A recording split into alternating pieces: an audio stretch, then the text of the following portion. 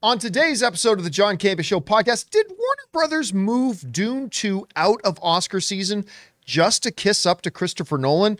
Also, my most anticipated movie of September isn't what you think. Also, Disney Plus has canceled 3 major shows, but what does that also tell us about their overall philosophy moving forward? John Wick Chapter 5, Keanu Reeves says F yes, he wants to do it, and Warner Brothers has reportedly lost $300 to $500 million due to the strike. We're going to talk about that stuff and a whole bunch more. The John Campea Show podcast starts right now.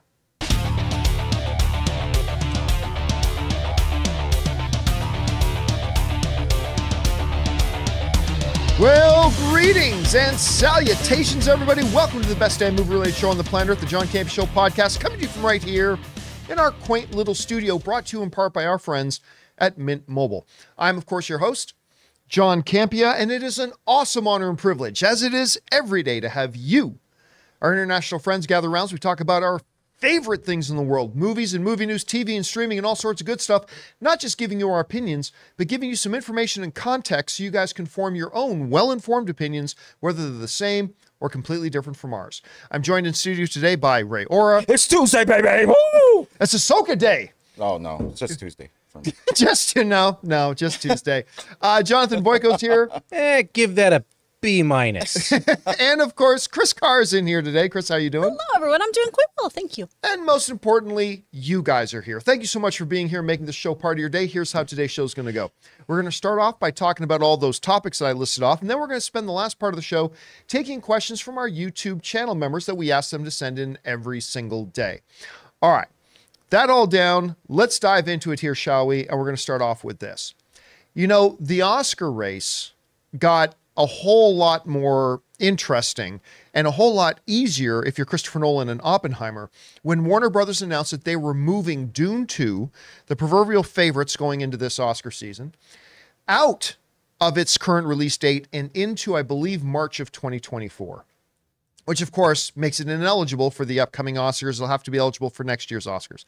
Now, of course, the first Dune won the most Oscars that year, won 6, didn't win Best Picture, but it won 6 Oscars. It's an incredible film, probably my most anticipated film of the year.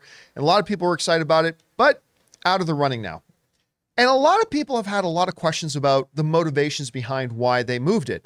But could one of them be because Warner Brothers really just wants to get back together with Christopher Nolan? That's the topic of today's Mint Mobile hotline question of the day. Listen, if you guys have a question or a topic for the show and like to hear your voice on it, go ahead and call our Mint Mobile hotline number anytime 24/7 at 951-268-4259. And once again, today's question is, did Warner Brothers just do this to butter up to Christopher Nolan? Check it out.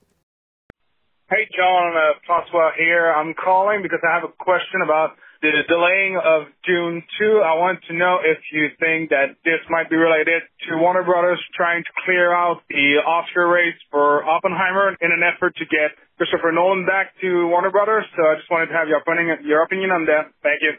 Bye.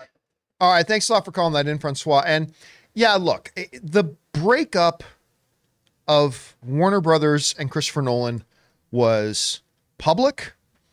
It was dramatic. And it was nasty. As Christopher Nolan wrote some pretty damning stuff. Now, of course, this all goes and gets tied back to when Warner Brothers, under, at the time, the ownership of AT&T and CEO Jason Kilar, decided to release all their movies for 2021 or 2022. I'm losing track of time now. But release all their movies that year on HBO Max the same day and date that it went out into theaters. And this pissed off all of their partners, all of their directors, and everybody. And it really pissed off Christopher Nolan. Well, it really pissed off Denis Villeneuve, but it really pissed off Christopher Nolan, and who is a complete advocate of the theatrical experience for movies, all that kind of stuff. And it spelt the end of their relationship. They were gone. Now, it should be noted that the people who owned Warner Brothers at the time are no longer the owners at Warner Brothers. AT&T does not own them anymore. Jason Kilar, who made that decision, is no longer CEO there. It's now owned by Discovery, Warner Brothers Discovery, as they're now called, and the CEO is David Zaslav. And it should be also be pointed out that it was a few months ago that David Zaslav and Christopher Nolan were seen having lunch together. It also needs to be noted that this is not professional sports, although I often treat it like professional sports. It's not. It's not like a player signs to one team and that's the only team they can play for, right? LeBron James can't go out and just play for the New York Knicks one night if he wants to. No, he has to play for the Lakers if he's going to play. That's not how Hollywood works. You know, project to project. An actor can go and do a movie for Universal. The next week they can go and do a movie for Paramount. The next week they can go and do a movie for Disney if they want. Same with directors. Some production companies will have first look deals, notwithstanding, but that's basically the way it is. So Christopher Nolan can go and make a movie with them anytime he wants. So why did Warner Brothers move Dune out? The reality is them moving it has nothing to do with kissing up to Christopher Nolan. Because look, if anything, let's say Christopher Nolan now wins some Oscars for Oppenheimer. And believe me, Oppenheimer's Oscars chances just got a hell of a lot better with Dune moving out of there. So what's going to look better to Christopher Nolan? That Warner Brothers moved a movie for him?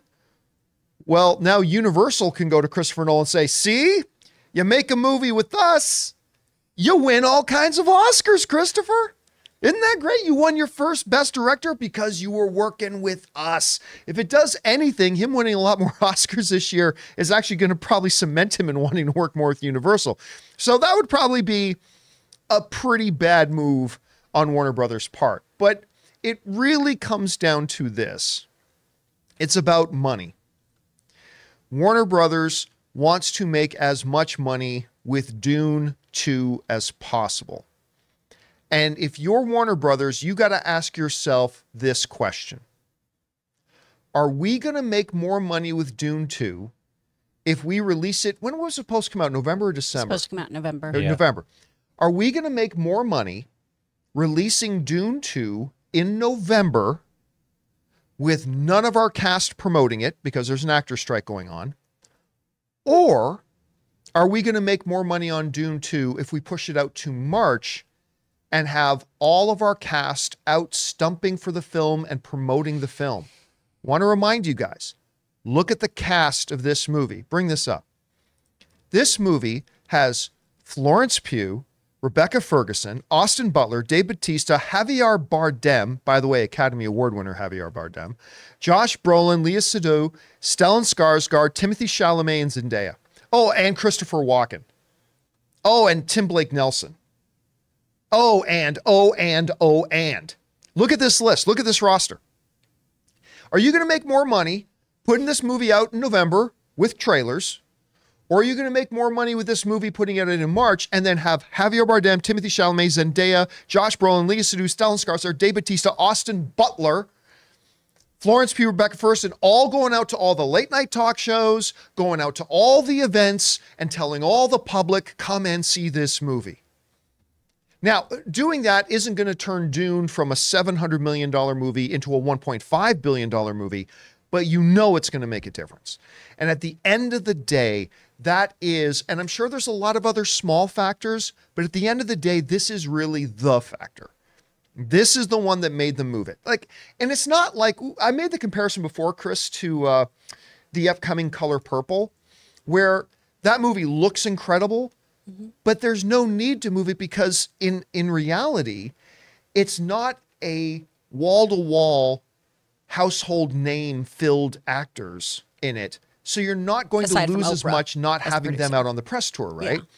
But you got Dune, Florence Pugh, Javier Bardem, Timothy Chalamet, Zendaya, Austin Butler. You're just name after name after name that you can really benefit from it. I think at the end of the day, this is it. Chris, the question posed to us is, could this really have anything to do with Warner Brothers trying to warm up the relationship with Christopher Nolan by moving it out? Is it a factor? Is it the factor? Do you think it has more to do with what I think it is, which is the promotion of the film? I don't know. How do you see it? I can understand why someone would ask this because, I mean, this sets Oppenheimer up so well for the Academy Awards. It really, really does by moving Dune, by taking out its biggest potential competition. But this comes down to the promotion of it all. You have a cast like that, not only because they're all fantastic actors, but because they are going to put butts in seats. And already, as we're going to talk about later, Warner Brothers needs money.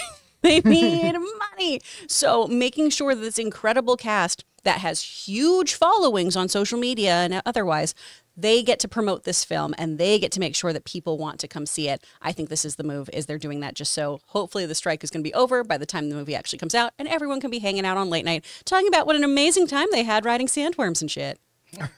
And by the way, all other things being equal, I think this movie makes more money in November with the whole cast promoting it than it does in March with the whole cast promoting it. But I don't think it's very even close. I think March with the cast promoting it or November without the cast promoting it, I think March is You don't want to replay if the whole situation we had with Dune 1. You Yeah. know, of sure, everyone could promote it, but it also was in your home. Yeah. So why would you go out and see it? Still living that very intense pandemic life. By the way, even though it was available to be viewing at home, made more money than Black Adam. Just want to throw that out there. Wow. Anyway, guys, question is for you. What do you think? Could you see other maybe possibilities why they moved it? I think it's exclusive about the promotion and the strikes. Whatever you guys think, jump down to the comment section below and let us know your thoughts. All right. With that down, I want to talk about this. You know, I'd totally forgotten about this movie because I think they actually went into production on this movie prior to the pandemic. I think this movie's been in the works that long.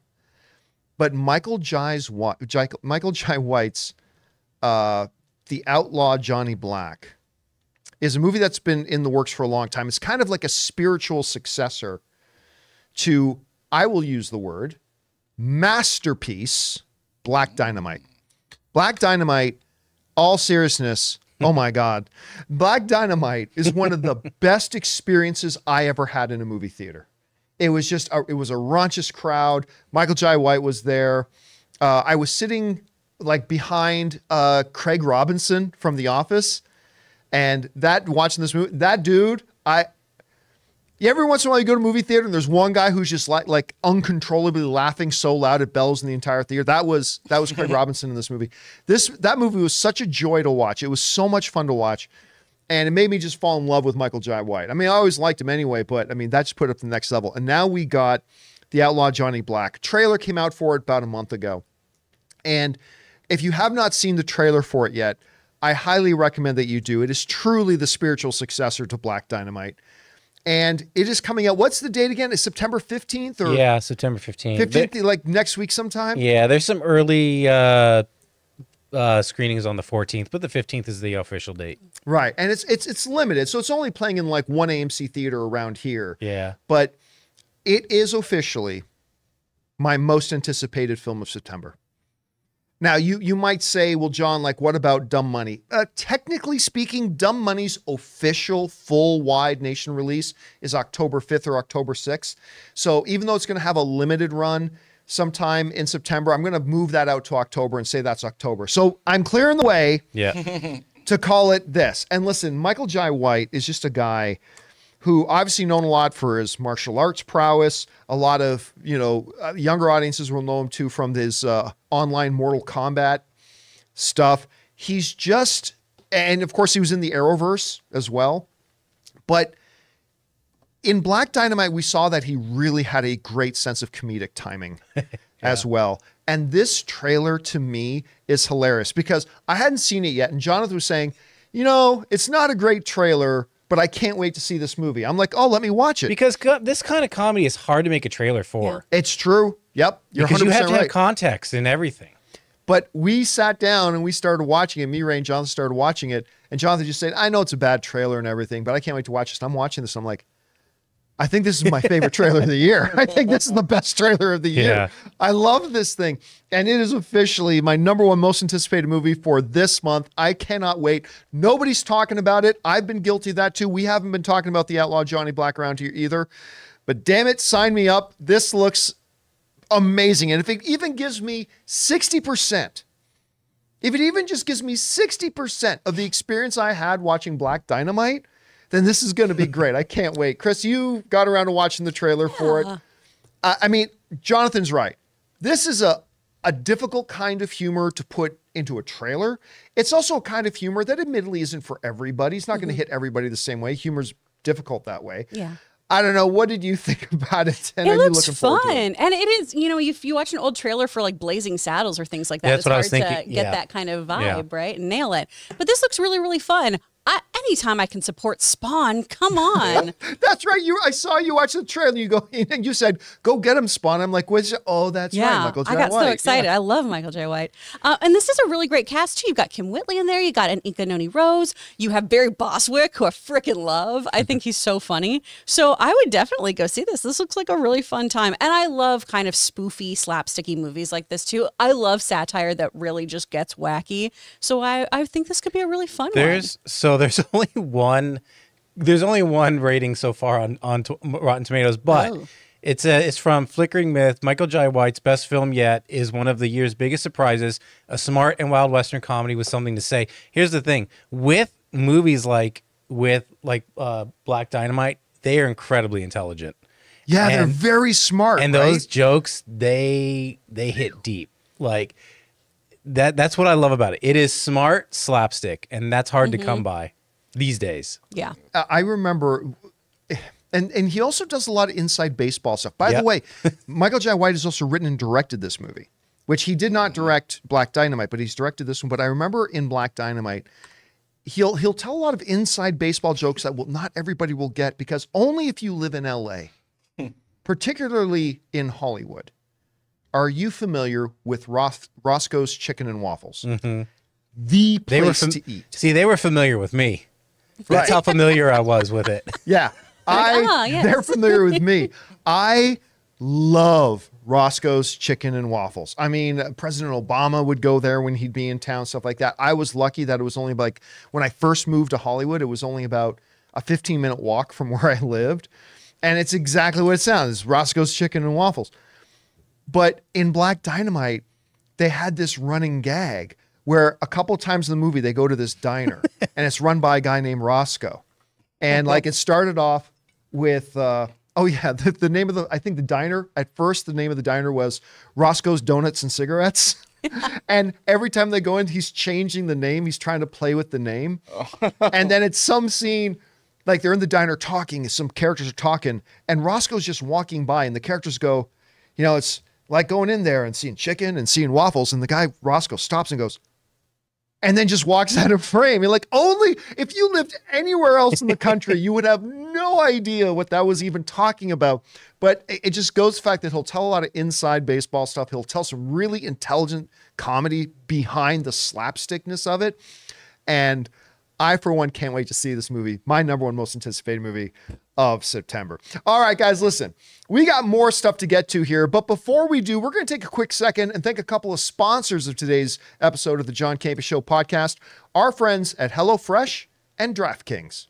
Guys, we want to thank a sponsor of this video, HelloFresh. With HelloFresh, you get farm-fresh, pre-portioned ingredients and seasonal recipes delivered right to your doorstep. Skip trips to the grocery store and count on HelloFresh to make home cooking easy, fun, and affordable. That's why it's America's #1 meal kit. Kickstart a fresh fall routine with HelloFresh. HelloFresh handles all the meal planning and shopping to deliver everything you need to cook up a tasty meal right at home. They do the hard part, and you get to take the credit. HelloFresh takes the stress out of mealtime by delivering fresh ingredients and easy recipes right to your door. So this fall, skip that extra trip to the grocery store and have dinner ready in no time with America's #1 meal kit. Like we've mentioned before, Ann and I are both working professionals, and mealtime is sometimes a bit stressful. That's why we absolutely love HelloFresh. It's nutritious, it's delicious, and we actually have a really good time making dinner together. So guys, go to HelloFresh.com/50Campea and use the code 50Campea for 50% off plus 15% off the next 2 months. That's HelloFresh.com/50Campea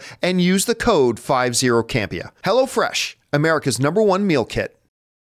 Guys, we want to take a second to thank a sponsor of today's video, DraftKings. Can you believe we've had 7 months without an NFL game? Crazy, right? Well, good thing that's over. NFL is here, and DraftKings Sportsbook, an official sports betting partner of the NFL, is giving you a can't-miss offer for Week 1. This week, new customers can get $200 in bonus bets instantly when you just bet $5 on any NFL game. DraftKings is hooking everyone up with game day greatness. All customers can take advantage of 2 new offers every single game day this September. offer. Check the app to see what you get. So download now and use the code Campea to sign up. New customers can take home $200 in bonus bets instantly just for betting $5. That's code Campea only on DraftKings Sportsbook, an official sports betting partner of the NFL. The crown is yours. Gambling problem? Call 1-800-GAMBLER or visit www.1800gambler.net. In New York, call 877-8-HOPENY or text HOPENY 467-369. In Connecticut, help is available for problem gambling. Call 888-789-7777 or visit ccpg.org. Please play responsibly. On behalf of Boot Hill Casino and Resort, Kansas, 21 plus age varies by jurisdiction. Void in Ontario. See dkng.co/football for eligibility, terms, and responsible gaming resources. Bonus bets expire 7 days after issuance. Eligibility and deposit restrictions apply. And thank you to our friends at HelloFresh and DraftKings for sponsoring this episode of the John Campea Show podcast. All right, guys, with that down, let's move on to this, shall we?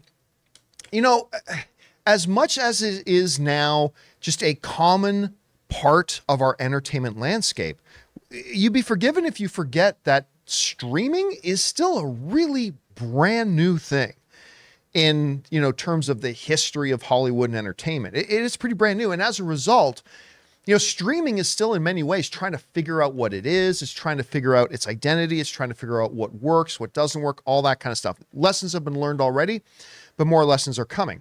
One of the things that we've learned about one of the major streamers, of course, Disney Plus, is that they've decided that the initial thought of quantity isn't working and doesn't work. We've seen a lot of the streamers in the studio start to realize, it's a challenge generating revenue with streaming. It's a significant challenge.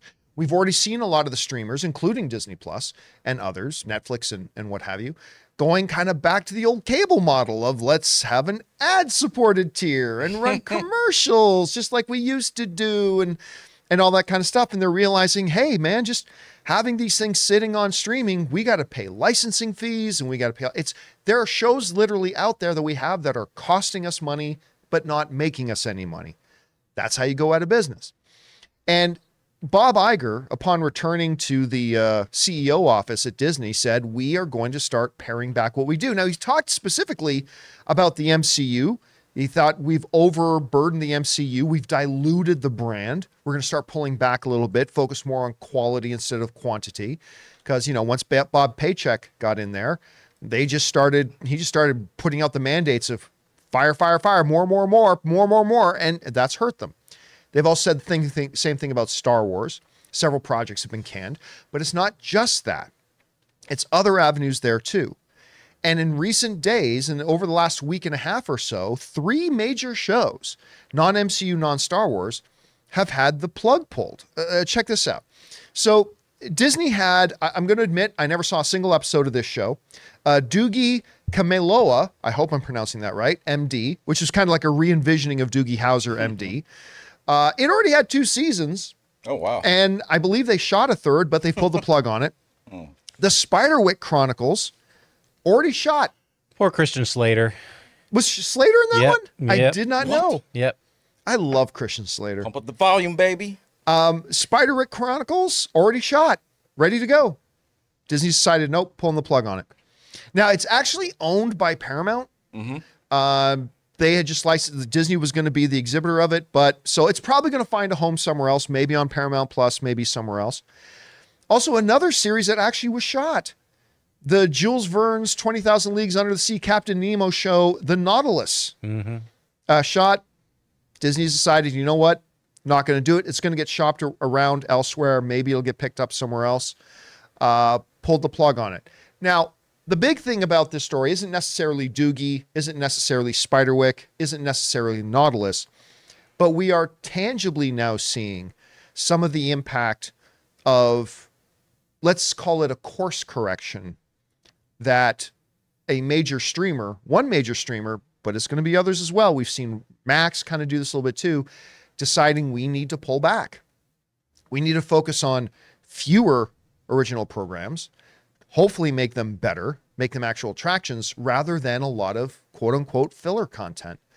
Because let's face it, I have not seen a single episode of this Doogie show. Okay, just to be clear, I haven't seen a single episode, so I can't say anything good or bad about it. I have not seen it. But what I can say is this, in my own personal experience and in my own personal circles, I don't personally know anybody who signed up to Disney Plus to watch Doogie. I'm not saying they don't exist. I'm just saying I don't personally know anybody that's ever said to me, you know, or written into the show to say, you know what? Sign up for Disney Plus this week because I got to watch Doogie. Game day. Game day. Game day. Game Duke.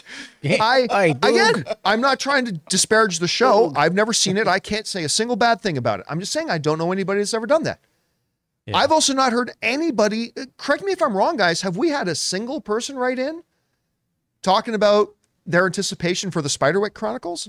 I don't think so. I don't think we have. No, again, not to say that it's not going to be an amazing show, but we haven't. And I certainly, I love Captain Nemo, to be honest with you. 20,000 Leagues Under the Sea is my jam, but I haven't heard anybody write in with anticipation talking about excitement for Nautilus either.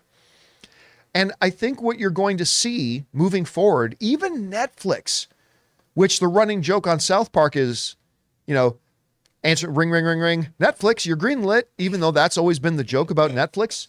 Phone just keeps ringing now. Sandros has recently been talking about how they're going to be moving in a direction where they're going to be paring back and pulling back, all that kind of stuff, because money's being lost where it doesn't need to be lost.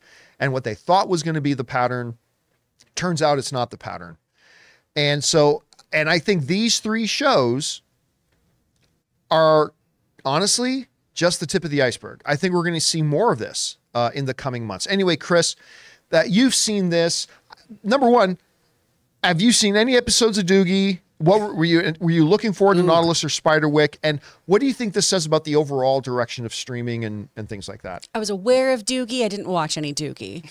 A friend. You didn't watch the Doogie? They didn't teach me how to Doogie. They didn't do any of it. Show me how to Doogie. A friend of mine, her partner is Native Hawaiian, and I know she had problems with this show with just some of the representation on it, and that's all I know about it. But that was it. It seemed like a charming, cute thing, but also Disney, historically, at least with their Disney Channel original shows, ends or rebrands things after 3 seasons. So I don't know how much longer Doogie was going to be around to begin with. Right.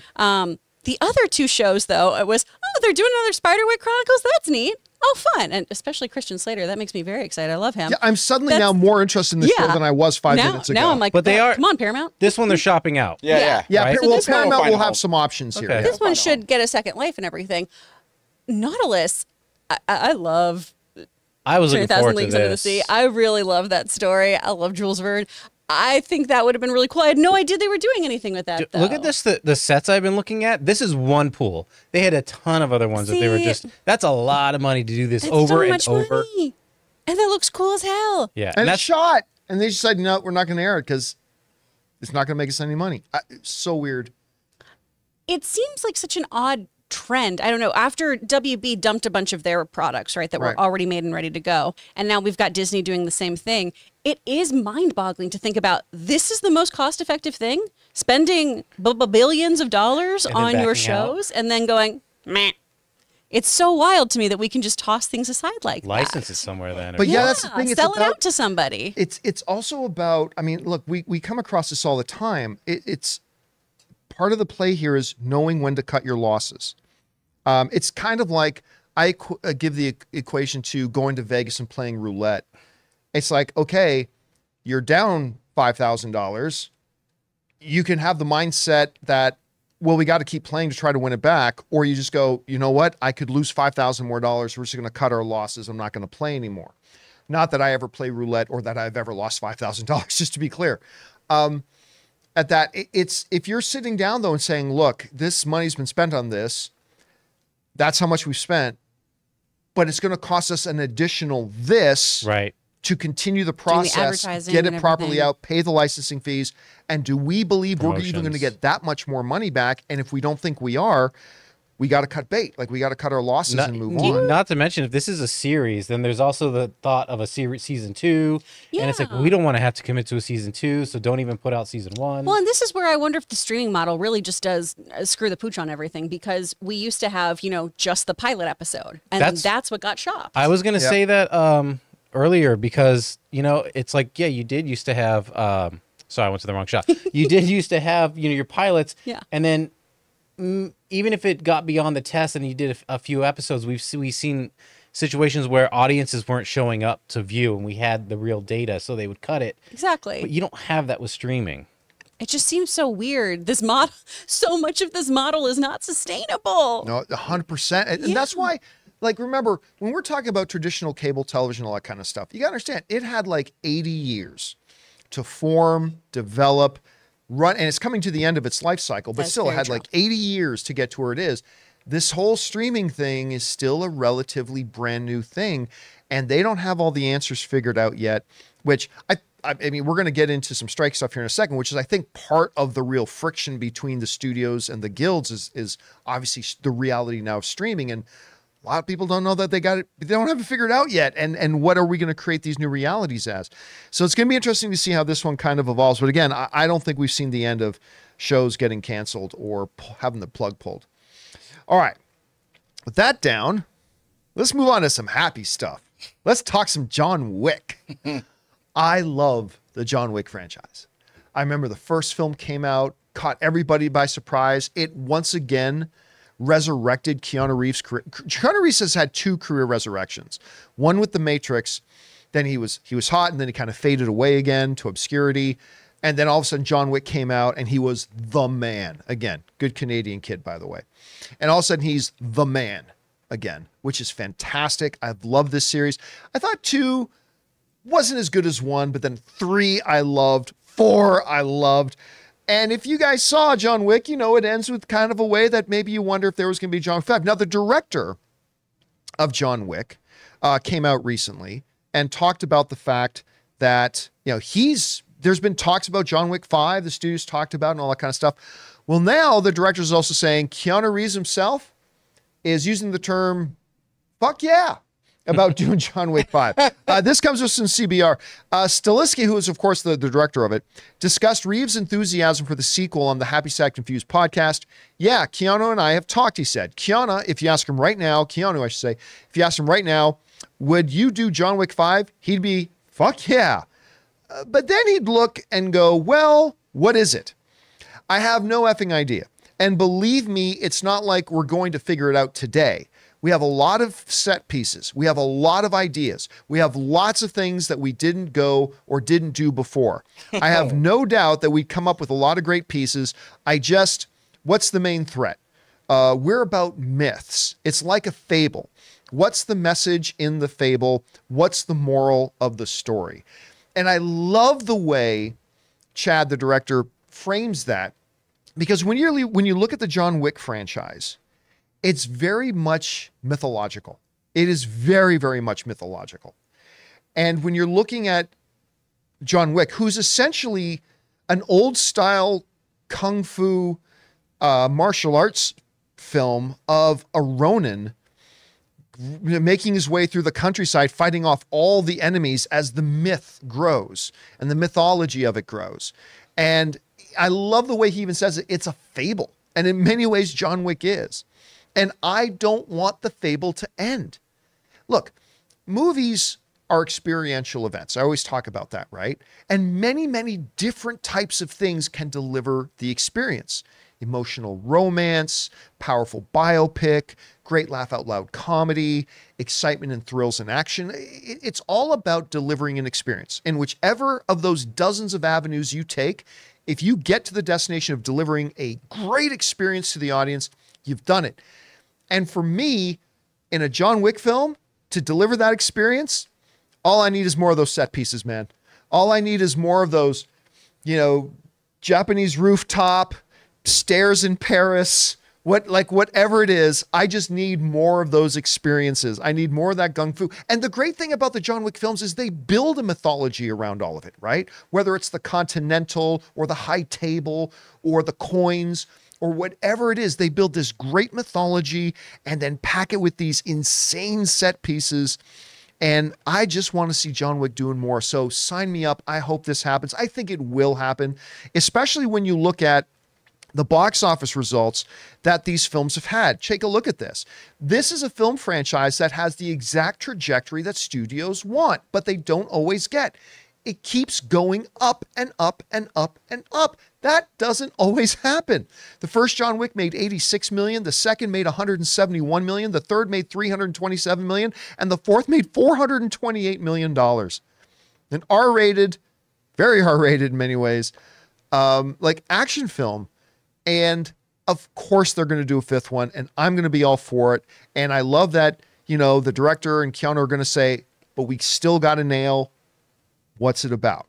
What's our new layer of the mythology here? What's the new threat? What are we battling against? We have peace with the high table, so what comes after that?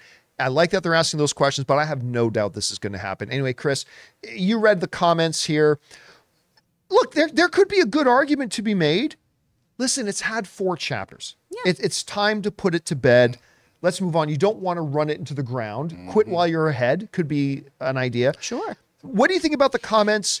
Do you think they should move forward with this franchise and do more? And do you think they will move forward with this franchise and do more? What do you think? Yes and yes. Oh my gosh. Because to your point here, not only is it this action movie that's rated R that continues to make more money than the last one, it's an action movie that's rated R, that's incredibly technical, that is beautifully shot, that has wonderful cast members, that stays within a reasonable budget. Yeah. That's one of the reasons why this franchise has been able to thrive so much too, is they're not going just bananas and taking people to space with duct tape.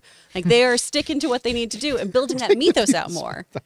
So there's a lot of reasons for a studio to want to do this. For fans too, I feel like these just keep getting better.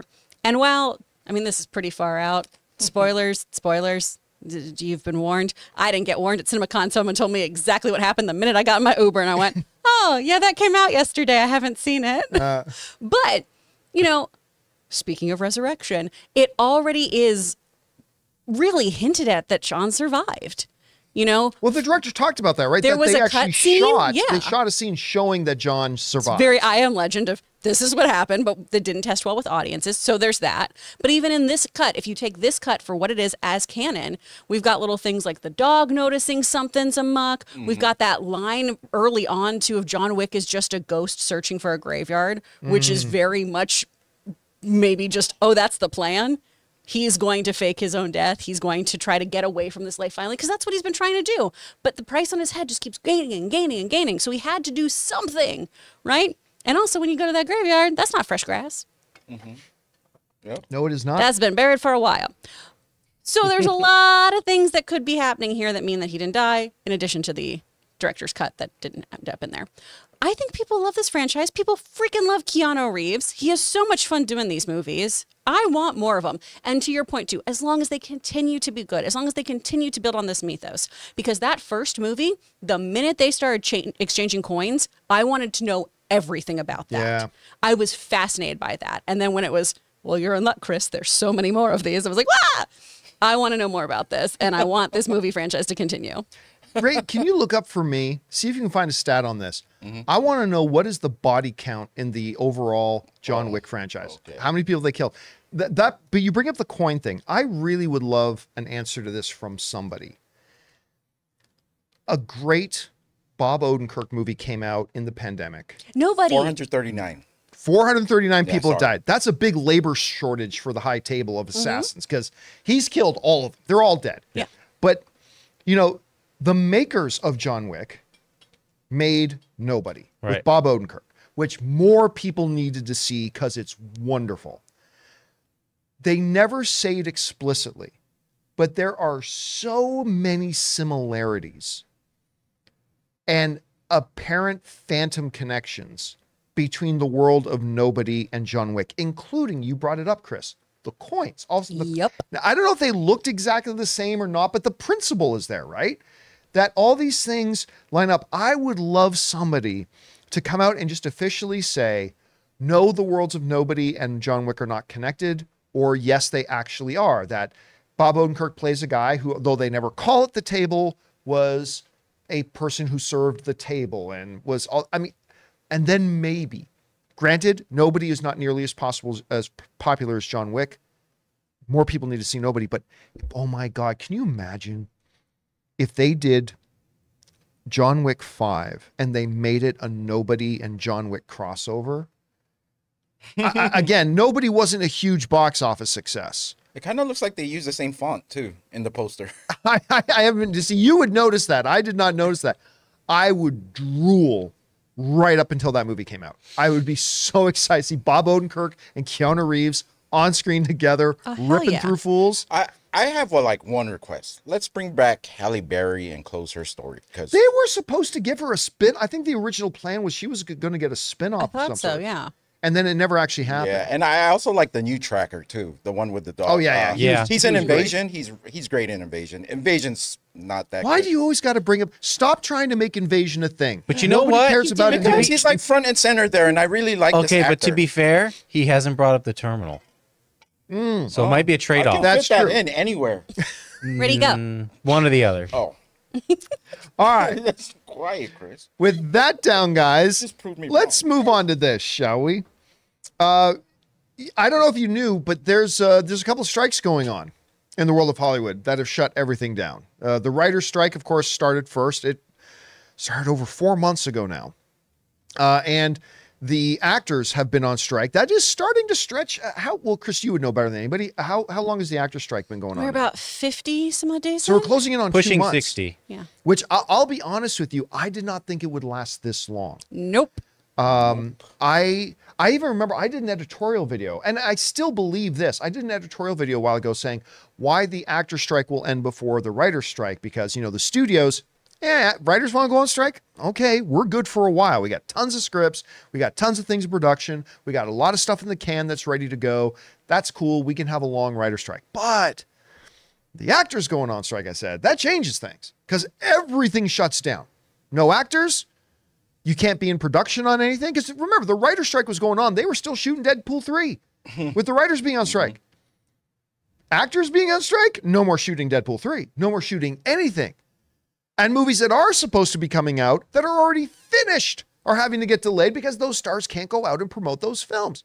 And so that I laid all that out. And I tell you, I still think the actors' strike will be resolved first.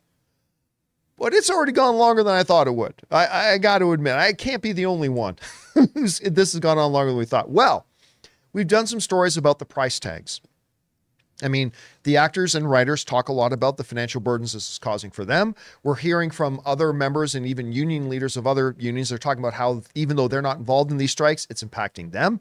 We've heard about how it's impacting surrounding things. Like even, who was it? Was Rob was talking about that he knows an owner of like an eatery down in Hollywood that's near a lot of the production stuff, and they're might go out of business because the people aren't down there working because no production's going on.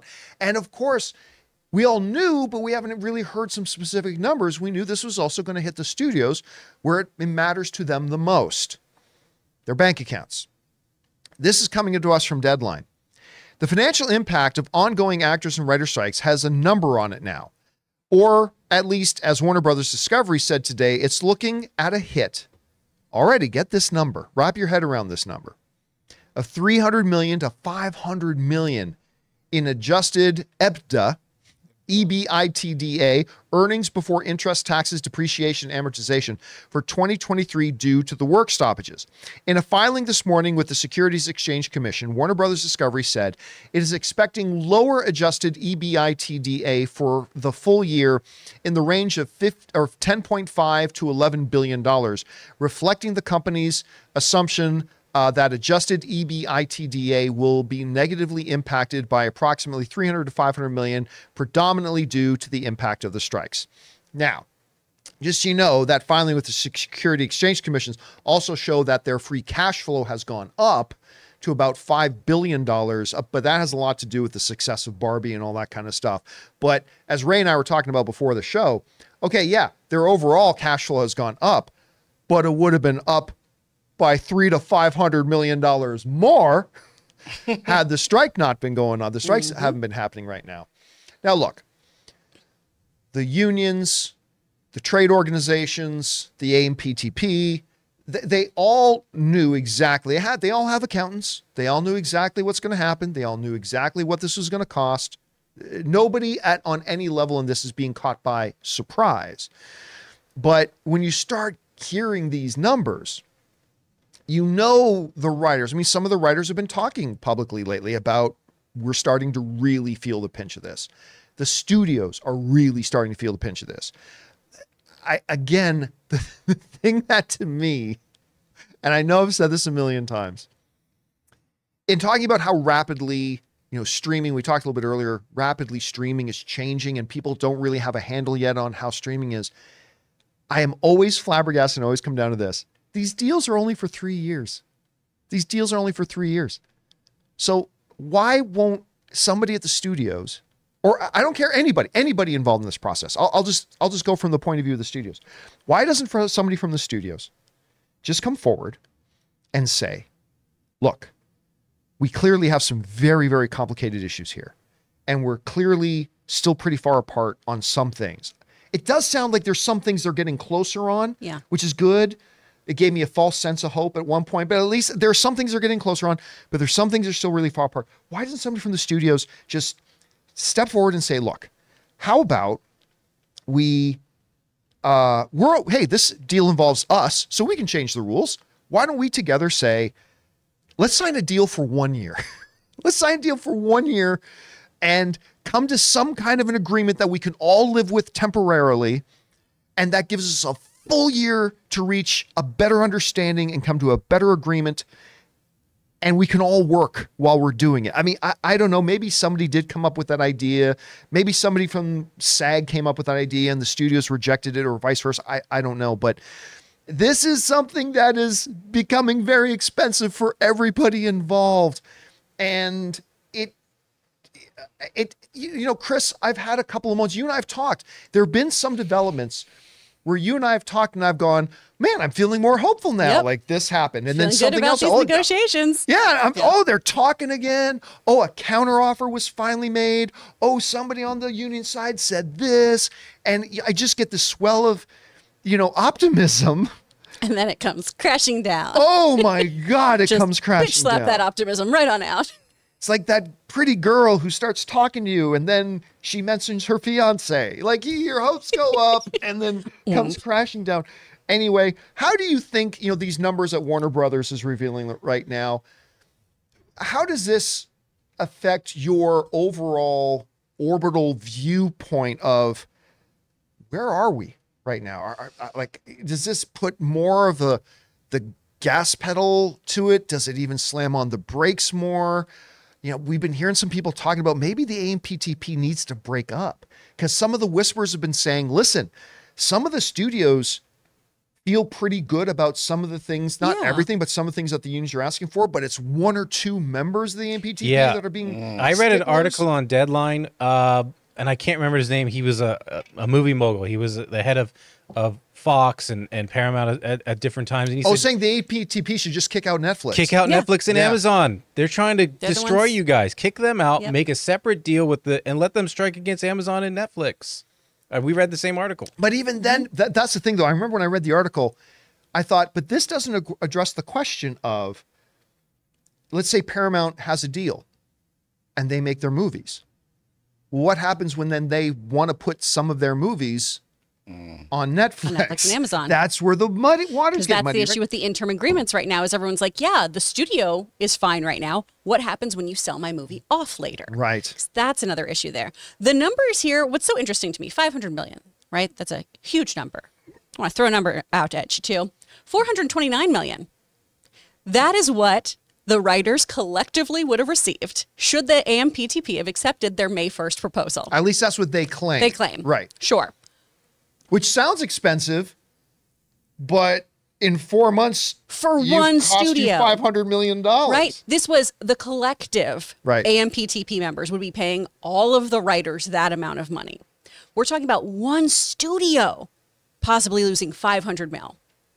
That's not taking in everyone else to account. So that number is wild. And Warner Brothers really needs to figure things out too, because they're about to take another hit potentially, because now video games are potentially going to strike for actors too. Yeah. We've got till September 25th to vote on that strike authorization, but it's not all video games. Much like the AMPTP, it's certain large different conglomerates, and one of them is WB Games. So they are up for potentially losing more money, right? And this is for video games. We don't get residuals.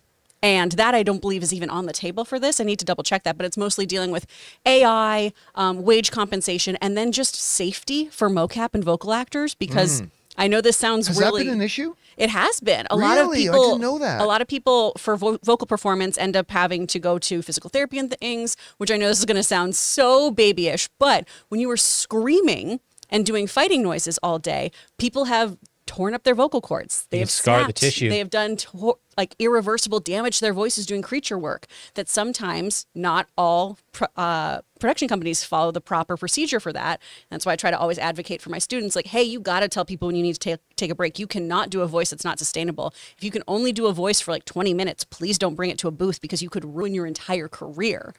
And a lot of companies will be like, oh, just push it. I had a client who had to do like screaming at the top of their thing, and they didn't work for like 2 months after that because they messed up their voice so much because it was a different voice than their natural one.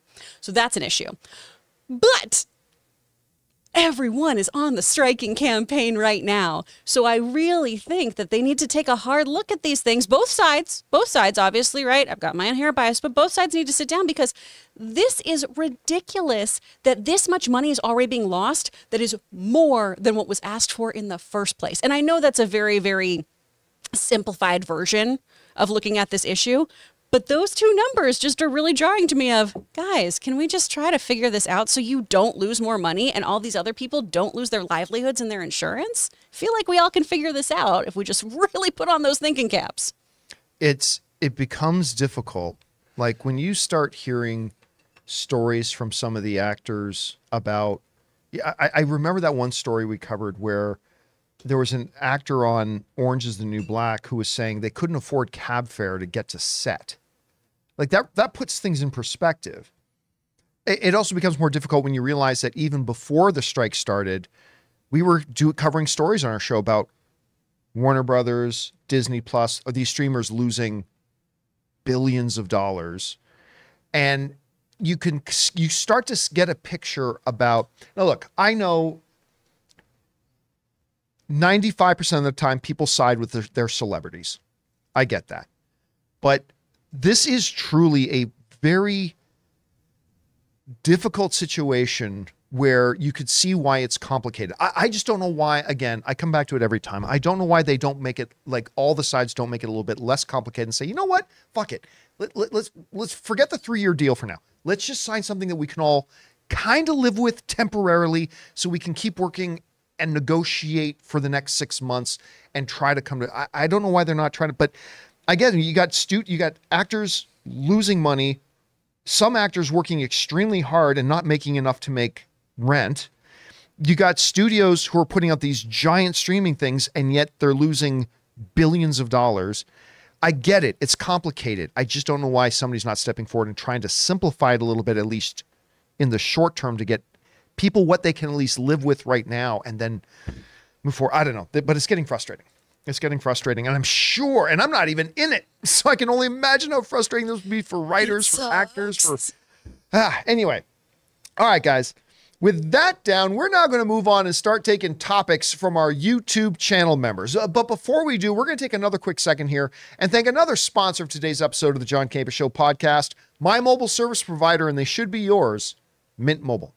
Guys, we want to take a second to thank a sponsor of today's video, Mint Mobile. Signing your life away to a big wireless provider is kind of like being trapped on a roller coaster from hell. Sure, it looks like fun at first. They probably even threw in a free phone, but now you can't get off. Month after month of insane bills and unexpected thrills, like overages and surprise fees. If that sounds like your current big wireless plan, it's time to get off the ride with Mint Mobile. For a limited time, wireless plans from Mint Mobile are just $15 a month. That's unlimited talk, text, and data for just $15 a month. You guys know before I came to Mint Mobile, I was paying triple what I am paying now on the standard big wireless plan, and I will never go back. All plans come with unlimited talk, text, and high-speed data delivered on the nation's largest 5G network. Use your own phone with any Mint Mobile plan and bring your phone number along with all your existing contacts. To get your new unlimited wireless plan for just $15 a month and get the plan shipped right to your door for free, go to mintmobile.com/Campea. That's mintmobile.com/Campea. Cut your wireless bill to just $15 a month at mintmobile.com/Campea. And thank you to our friends at Mint Mobile for sponsoring this episode of the John Campea Show podcast. All right, guys, with that down, let's now go over and hear from our channel members and the topics they would like us to discuss. Chris, what do we got up here first? From Red One Real Talk, I never hear enough talk about Emperor's New Groove. Really? That movie was a hoot as a kid. What did you think of it? I feel like this is one that Disney could easily translate to live action on a reasonable budget. Oh, working with animals. I believe there has been talk about them doing an Emperor's New Groove at some point or another. That was David Spade, wasn't it? Yes. Yeah. And John Goodman. I got to tell you, I think this was brought up like last month. I think somebody brought up Emperor's New Groove. Not one of my favorite Disney films, to be honest with you. I don't actively dislike it. Don't misinterpret me. But I don't know that it's one that I ever rewatched. It was fine. It was okay for me. But I do know that you're not alone. I know some people that really, really love that movie. Where is it for you? I mean, Eartha Kitt and Patrick Warburton are amazing in it. They're so funny. I love the whole just like, pull the lever, crunk. I love her so much. But it's not one that I really go back to over and over again. Oh, I was a little older for it too. What's next? From Carmelo. Here in Toronto, Canada, there's numerous seats. There's numerous seats for the Taylor Swift movie. Well, I mean, it all depends on where you are, how many screens. We just talked about this yesterday. When we initially pulled up the seats for Taylor Swift at our local AMC, there were 4 screenings of it on opening day. 4. And they were all almost practically sold out. And then we went back and looked again the next day, and all of a sudden 4 went to 8. And a lot of those theaters were well over half full. One of the 10 p.m. ones was a little bit less than half full. But that's the thing to remember. Like, okay, there's lots of seats, but how many screenings? How many screens is it playing on? How many of those other screens are already sold out? Again, the crazy thing about it is that AMC, this Taylor Swift movie broke AMC's record for the biggest single day ticket sales ever.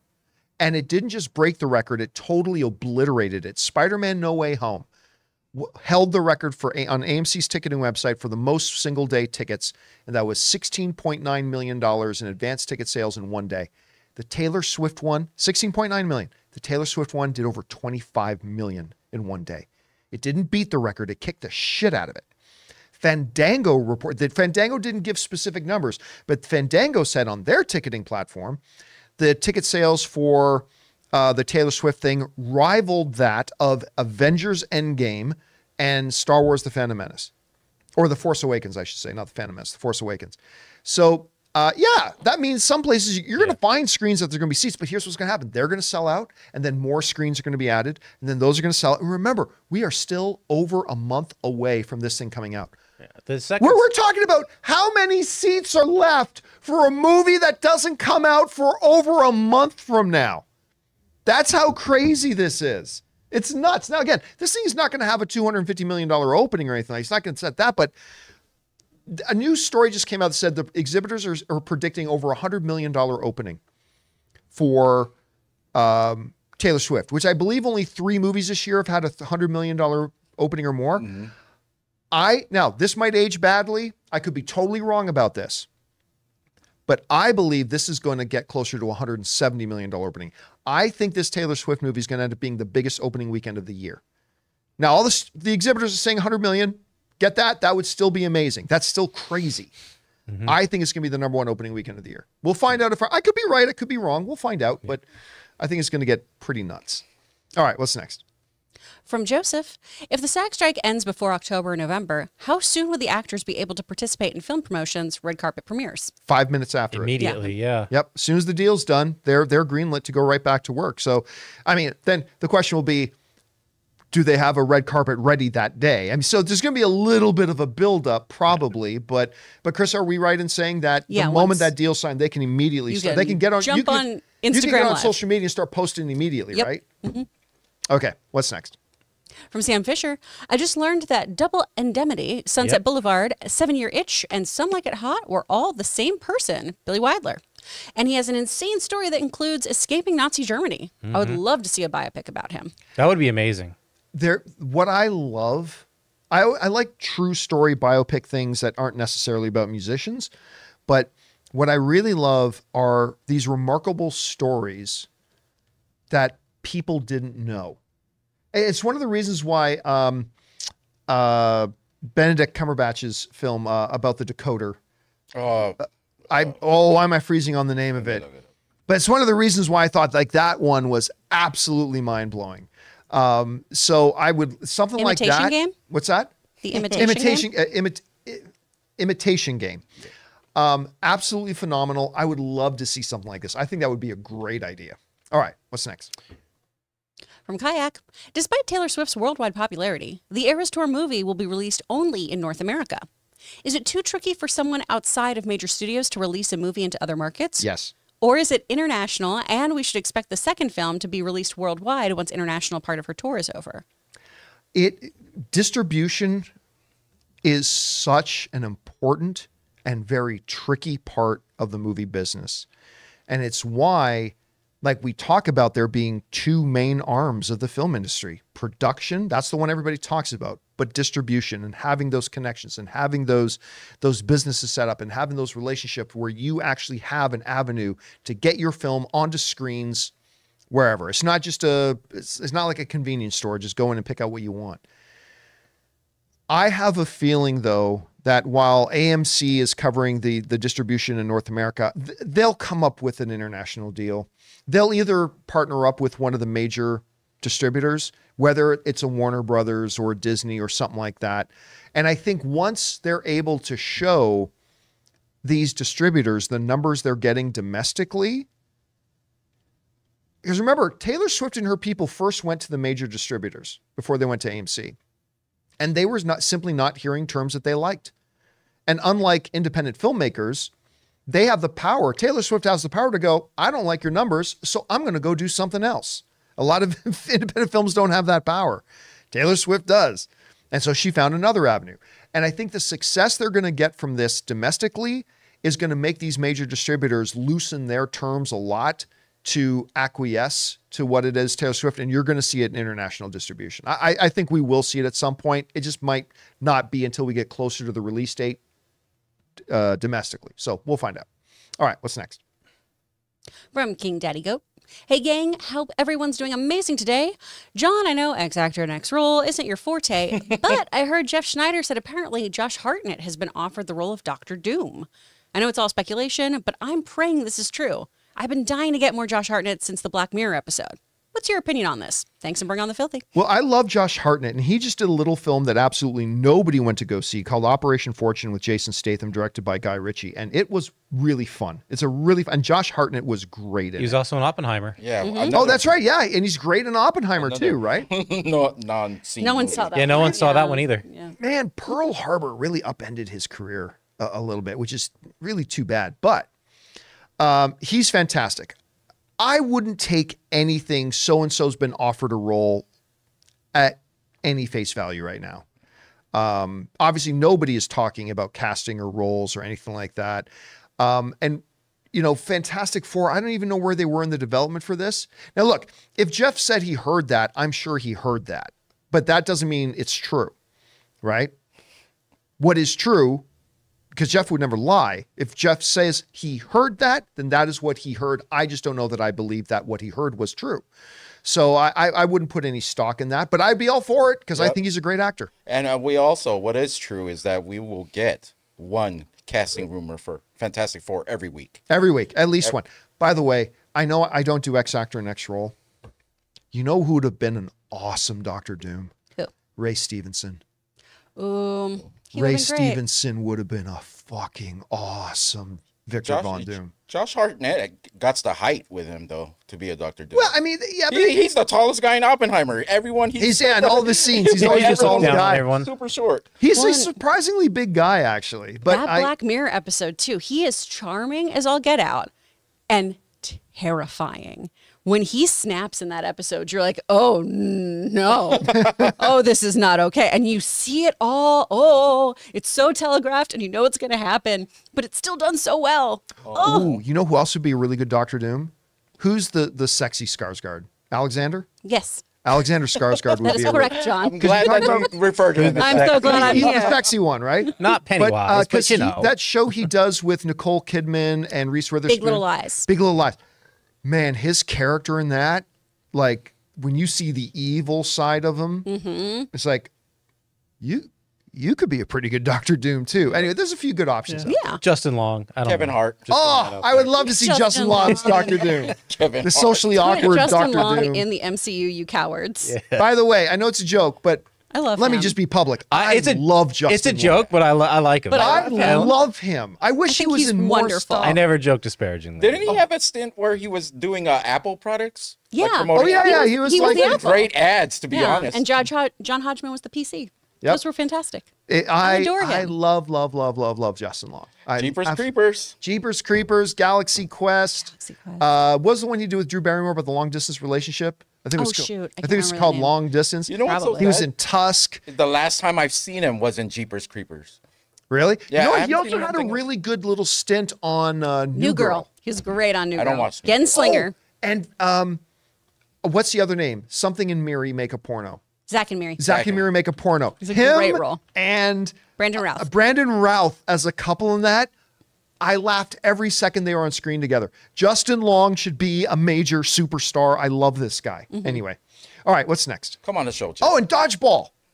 Dodgeball. Anyway, okay, sorry. Come What's on, next? Joe, Jess. From CJ Rebirth. What do you guys think of the Casper movie with Bill Pullman and Christina Ricci? I grew up watching it on VHS as a kid, and I think it's a delightful comedy. It's a cute little movie. That Again, not movie's one that I ever perfect. went back to. I probably watched it twice the year it came out. I never went back to watch it again. I watch it every year. That's the one of the Oh, you like it that much? I love it. I Oh, love it's- that it's a movie. cute little It's movie. fantastic. That's one of the movies I remember Anne buying the VHS tape of with her own money. Really? She was always so proud when she bought something with her own money because she was like, you know, she would collect Christmas money, whatever. She still one, is. One of the movies was Casper. I think that's the only movie I remember her buying and like being so proud of it. I never watched it with her though. I haven't seen it at all. It's a good one. All right, what's next? From Carmelo. Hey guys, the One Piece live action is currently the #1 show. Oh, wait, we read that already. care. We Oh, read we that did? one. Okay. From Woodcut Art. Let's read it again. When studios are faced with strikes, how much do movies need to have in the can to survive? With the way negotiations are prodding along, it seems they have movies to show for months. It seems the Taylor Swift movie was a monkey wrench in their plans since they cannot promote their movies without the actors. I mean, that's the big thing. You know, I had somebody else ask me that the other day. It's like, well, you know, the movies that were being shot right now weren't going to be coming out for a long time anyway. They have a lot of movies in the can and a lot of movies in post-production that they can still work on. I got a friend of mine who runs a big visual effects company and they're still working on projects and products that are already shot and filmed. Yeah, they've got a lot of that, but not all of them. A lot of these movies need their stars to go out there and be able to promote these movies. Like these movies represent giant investments that, you know, the people working on them got paid, but the people who put up the money for it stand to lose millions, if not tens of millions, and in some cases, hundreds of millions of dollars. So you need those stars. You need those actors to get out there, for not for every one of them, but for a lot of them, to be the faces of the movie, to go out there, pump and promote the films. And so, yeah, you may have finished product in the can like Dune 2, but it may, you know, behoove you to wait until you've got that strike settled. So yeah, big deal. They need to get the actors out there doing their jobs though. And if they're not available to do that, a lot of them are having to wait and delay, which created a perfect opportunity for Taylor Swift to sweep in with their little Swifties. Is that what they're called? Swifties? Yeah. Swifties. With their Swifties and try to make a big impact. Perfect opportunity for them to do that. All right, what's next? From Darylist. John, I've supported you ever since the AMC days. Was a Oh, patron. thank you so much, man. Now a monthly subscriber for over a year, but I think if you start an OnlyFans, that's where I might draw the line. Unless Shelf Pleasures cameos, then it's breaking all the records. Now, Oh, I've said for a long time, what a- and maybe not said's not the Ugh. right word. No, let me rephrase. I have threatened for a long time that I'm going to start a reverse OnlyFans. Now, here's how my reverse OnlyFans works. Oh boy. You subscribe for $10 a month, or I send you a weekly dick pic. So if you do not want to get the weekly dick pic, you got to subscribe to my reverse OnlyFans. Sounds like a So if you lawsuit. sign up for $10 sounds a like a month, your inbox is safe. That sounds illegal and like crime worthy. Probably, Well, no, it's but I'll make a fortune. blackmail. Yes, it's more blackmail. Yes, but I will make a fortune in my reverse OnlyFans. There's many guys that do that, I think, for free. Like, I mean, But so you got to pay to not get it. I'm going to make a ton of money. All right, what's next? From Ian. Arcane Season 2 has been announced for winter 2024. What's your excitement level, and has the long wait dampened your excitement at all? It completely has. It completely has. When did season 1 come out? 2021? I think. Can you double check that? When did Arcane season? We literally going to be waiting 3 years in between seasons. 2021. Okay, 3 years in between seasons. Cool. I have time to It's catch not up. acceptable. It's not acceptable. I have time to watch it. Do you remember how hyped I was? How long and how hyped I was? It is my favorite animated show of all time. 1 season, and it's my favorite animated show of all time. But yeah, my enthusiasm's gone. I'm sure they're going to find a way to get it back, especially if it's as good as season 1. But all my hype, I had hype for over a year after that show.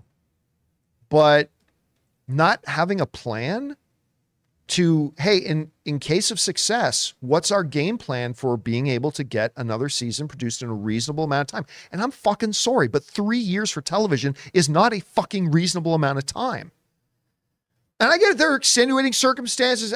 I get that, but that's why you guys make the big money, is to plan this shit and be ready for it.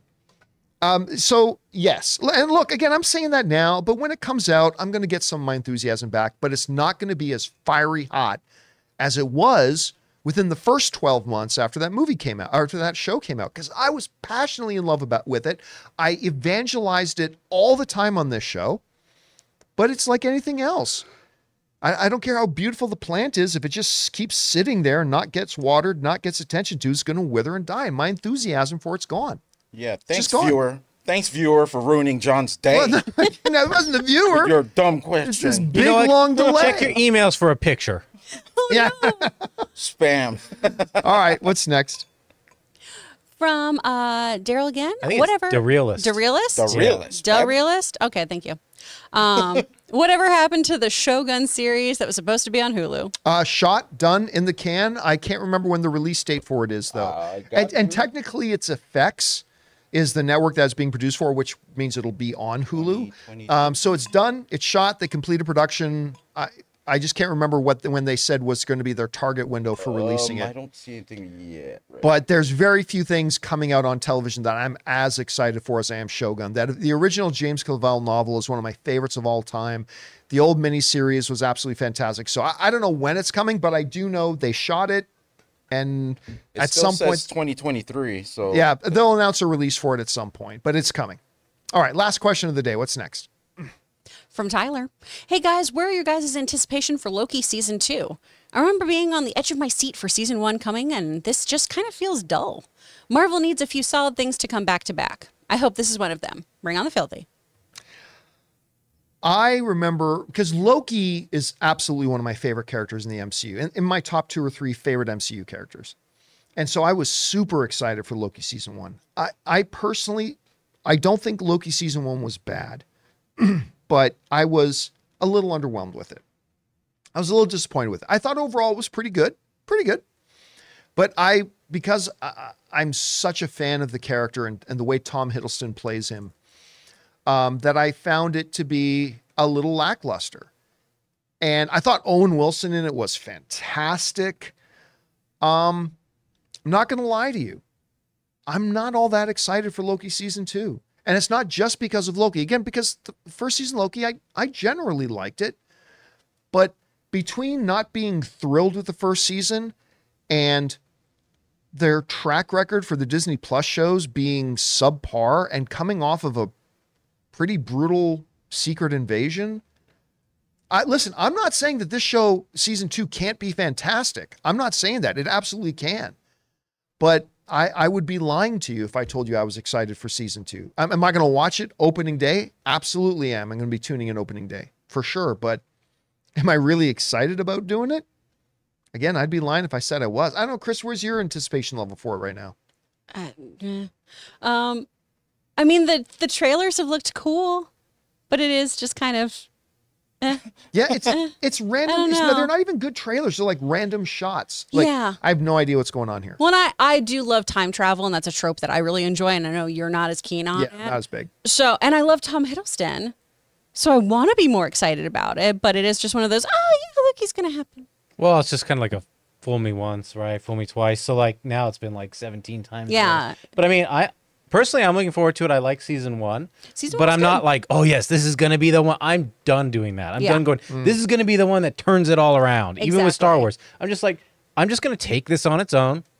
If I like it, I like it. If I don't, I don't. Mm-hmm. And correction on the Shogun, it's 2024. Okay, sometime. Yeah. Sometime 2024. So guys, that'll do it for today's installment of the John Campea Show podcast. Thank you so much for being here, making this little show part of your day. Big special thank you to our YouTube channel members. Number one, for being YouTube channel members and supporting what we do, but also for sending in your questions and giving us some fun things to talk about. I want to thank the people in the room with me. Ray Orr. Yeah, it's still Tuesday, baby. Your excitement for Ahsoka is palpable. That's what it's about, right? Jonathan Boyko. I never know what to do to follow that up. And Chris Carr. Thanks, guys. Have a good one. My name's John Campea, and until next time, my friends, bye-bye.